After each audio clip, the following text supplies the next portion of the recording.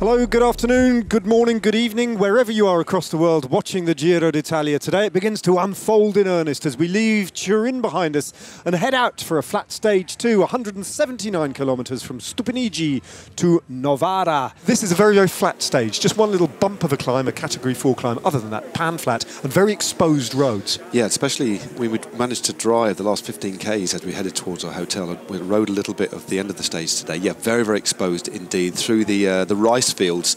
Yeah, and if the wind was going to blow, or did blow even a little bit, it could prove to be pretty critical on the run into the line, because as you can see, there's several little changes of direction as we head and loop around the town and into Novara. But yeah, the wind pretty much benign. Looking out from our commentary point at the moment, not much at all.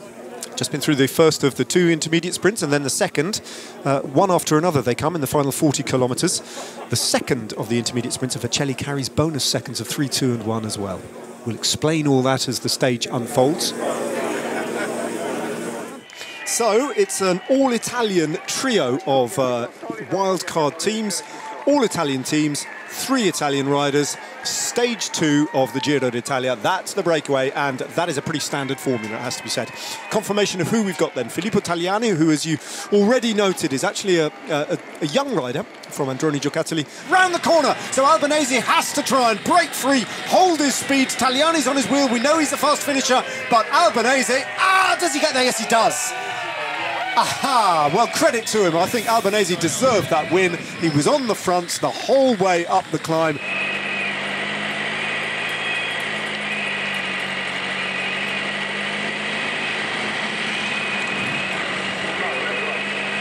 Albanese dropping back to the team car. What have we got here? Rear wheel puncture, possibly? Front wheel puncture by the looks of it.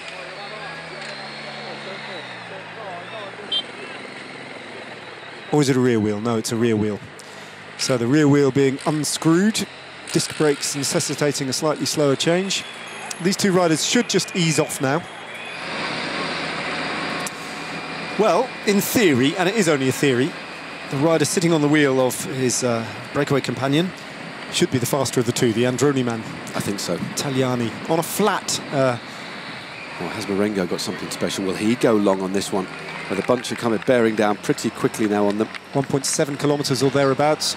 Kobe Goossens brings the peloton of the Giro d'Italia to within about 5 or 6 bike lengths of the last remainders of the breakaway, and now the gap is closed and the breakaway has been caught and the peloton has come back together again. Terrifying speeds here, and down they go through underneath that little tunnel as Bora Hansgrohe have the front of the race now. Where's Peter Sagan? He's just drifting around. A little bump from Peter Sagan as he makes contact with Giacomo Nizzolo. All the sprinters then looking at that at the wheel of Elio Viviani, who's right towards the 4 as Gaviria now hits the front. 0.6 kilometres, another little left-hander, a right-hander. Here's where you have to pick the right-hand side.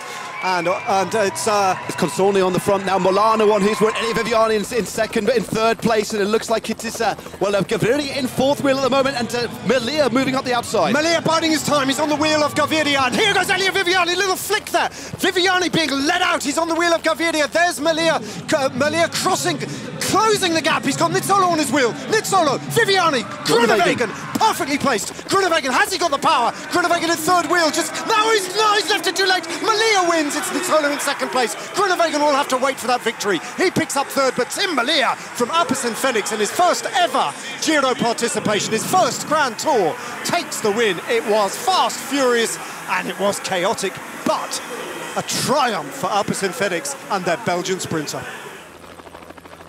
Well, it was simultaneously the simplest thing and the hardest thing to do, wasn't it? The simple thing was to take that right-hand line, that inside line. The hardest thing to do was to do it, if you see what I mean. We all knew what they had to do, but getting it right on the day, well, it was the difference between winning and losing, wasn't it?